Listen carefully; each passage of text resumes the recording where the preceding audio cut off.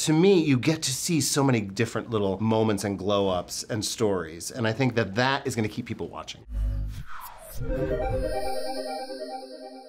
Hello, hello, hello. I am Joey Nolfi with Entertainment Weekly, here today with the cast of RuPaul's Drag Race, All Stars 8, and wives, hide your husbands because Mama's coming home. We've got Mrs. Kasha Davis here today. Hi, Mrs. Kasha Davis. A moment with you. That's really what this is all about. Yes, yes.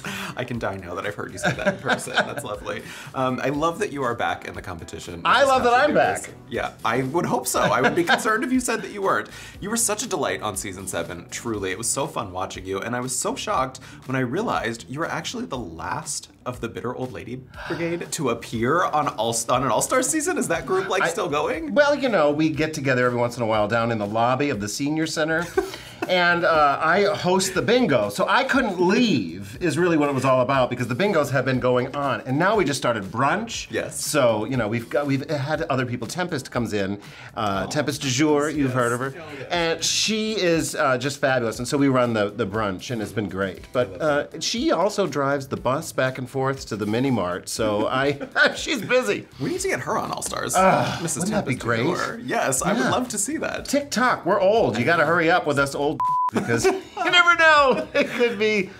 The real first and most important question, Mrs. Kasha Davis, how is Mr. Kasha Davis? Oh, Mr. Davis is just darling. Yeah. He, thank goodness, has good credit. He has a great pulse and a large penis. No, he's home really making the good, consistent dollars, and I'm out doing the gig work, and we just had our youngest daughter's wedding, and it was just marvelous. You talk about special moments. I mean, I met them when they were 7 and 9, and these two kids are now 27 and 30, and the youngest just got married. We have a new son-in-law. He's fabulous. That's so sweet. I love that you are all about the family, but how did they deal with your absence whenever you were gone for All Stars 8? I imagine that was pretty difficult for them.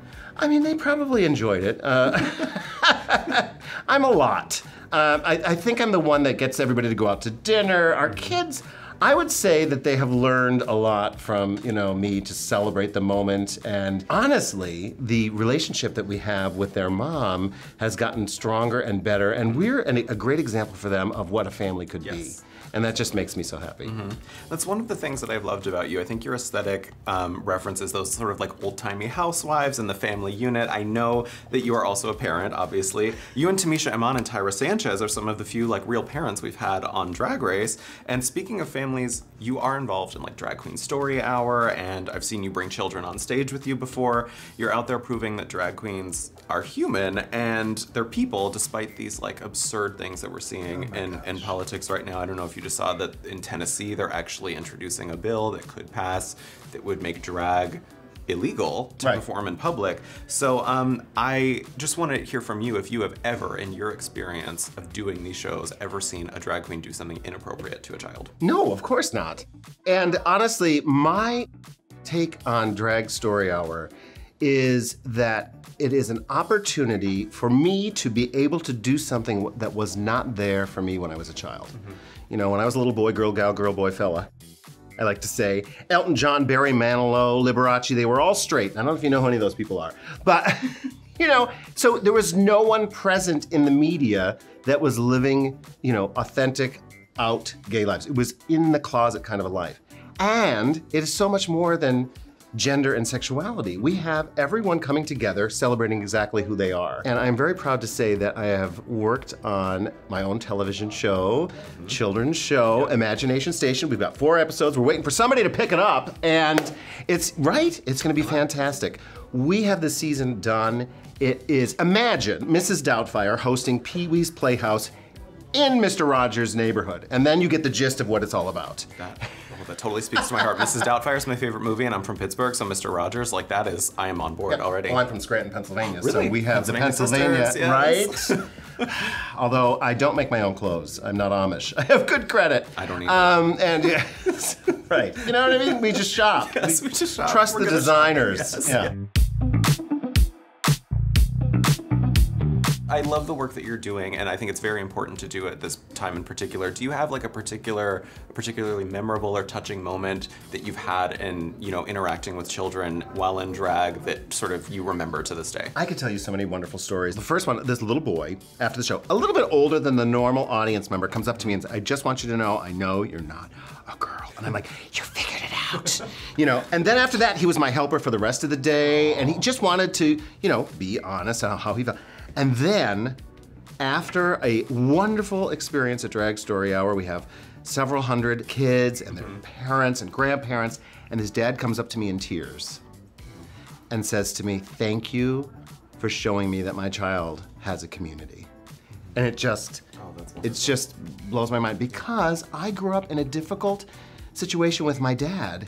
And I know now, as a 51-year-old fella dressed in drag, that my dad was doing his best to protect me. He didn't know. And so there weren't those examples. And so if I could be that example for a parent that might be in a small town and show them that their child has a community and a place, and that they're going to be not just okay, that they can thrive, that's the payment, that's the goal.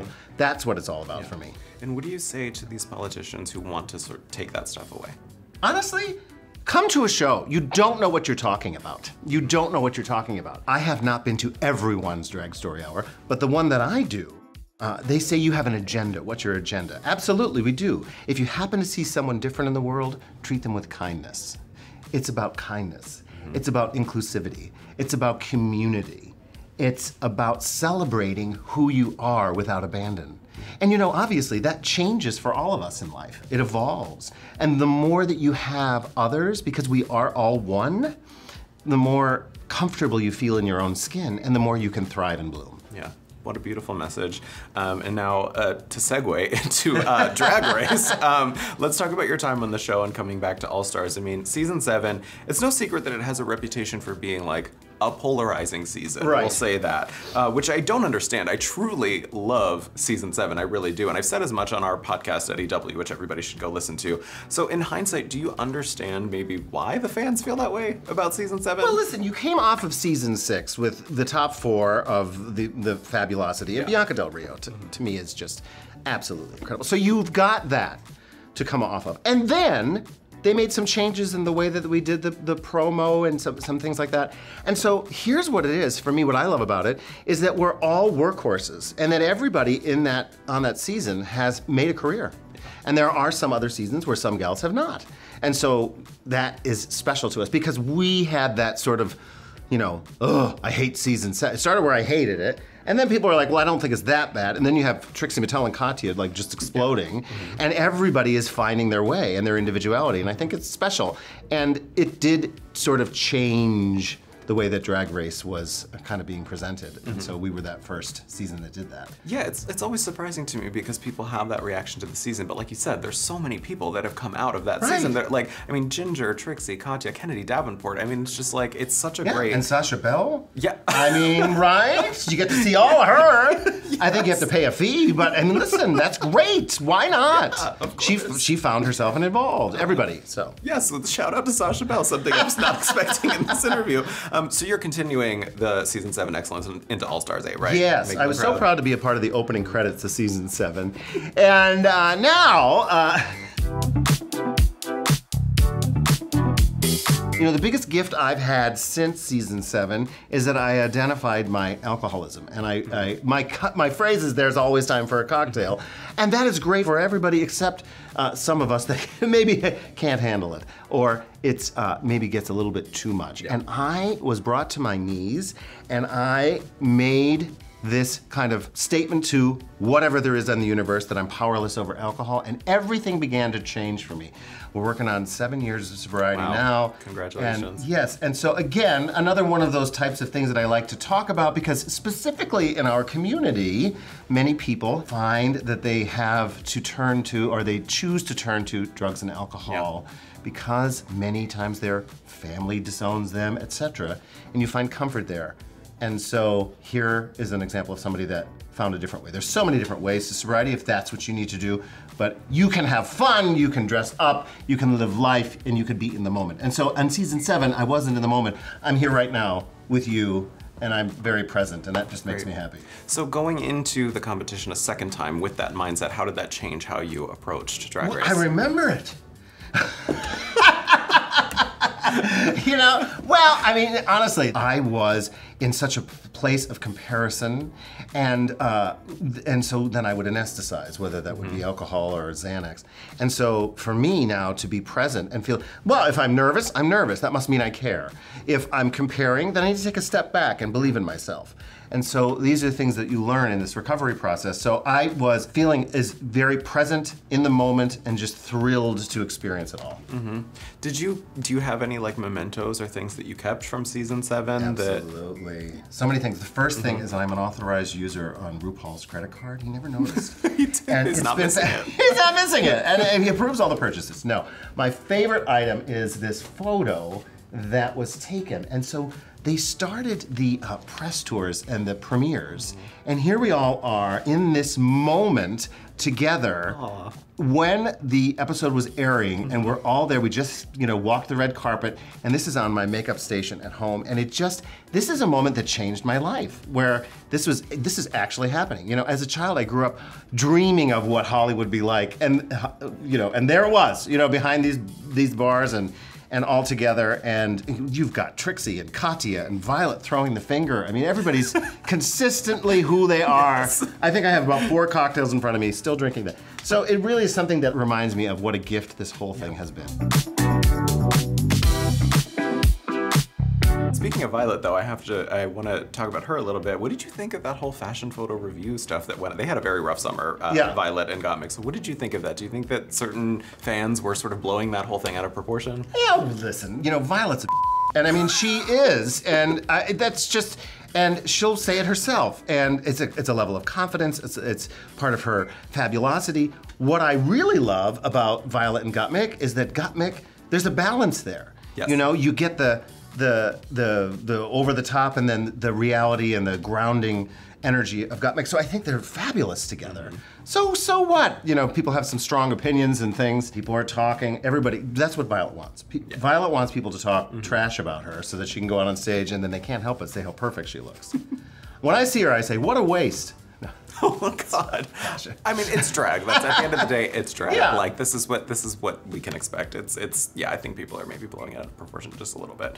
I also want to talk about your drag sisters with Darienne. I didn't realize that. Darienne Lake. A lot of people can't believe that. So when I first started going out to the clubs in Rochester, New York, at a place called Mother's, my drag mother, Naomi King, God rest her soul. She was the show director, so she had Pandora Box and Darienne Lake and Aggie Doon and Ambrosia Salad, and these gals were spectacular. And I was just the drunk who was tipping them.